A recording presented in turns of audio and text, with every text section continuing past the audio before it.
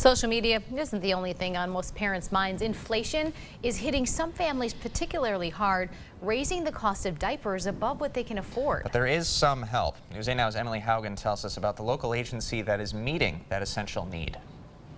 Raising a child is expensive, and the costs keep going up. When finances, income, inflation play into that, it's even harder for those young families. Agencies like WIC help alleviate the stress of nutrition costs. Knowing that they'll be able to afford to feed their children healthy foods really is important. But that's just one financial stressor. It's kind of a struggle raising two kids, one in diapers and one in pull-ups. 1 in 3 Wisconsin families struggle to provide clean diapers for their babies, according to the National Diaper Bank Network. As any young family knows, diapers are an essential need. Inflated costs are straining families' budgets. It affects just savings on a paycheck basis. So, I mean, it's definitely, it's more difficult.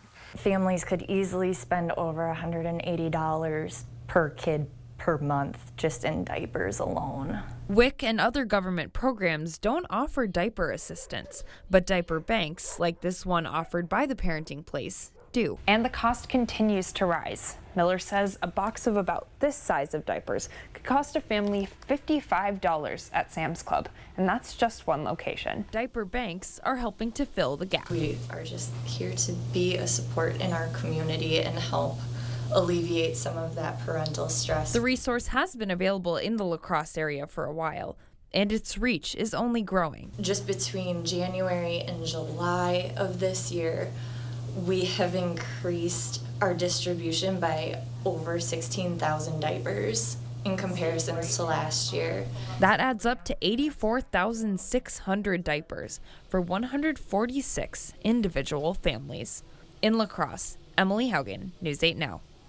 So if you're in need of diapers, you can contact the Parenting Place. You can also help by making a donation of either opened or unopened boxes of diapers. And you'll find a link to more information on our website, news8000.com.